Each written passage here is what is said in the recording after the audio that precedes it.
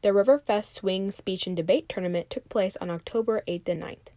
It was the first tournament held at Park University that was co-sponsored by the Park University and Ottawa University chapters of Pi Kappa Delta, an honor society for forensics. Tournament director and associate professor of communication arts, Laura Cohn, had this to say about the event.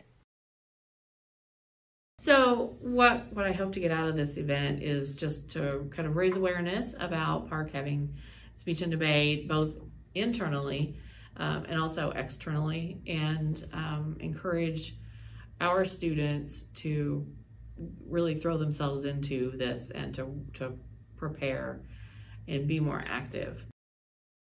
One of the competitors was senior business administration major Michael Willis.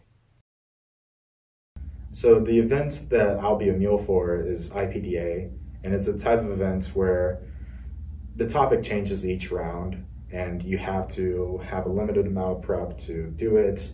And so to prepare for that one, I keep up with the news because a lot of the topics are about current events.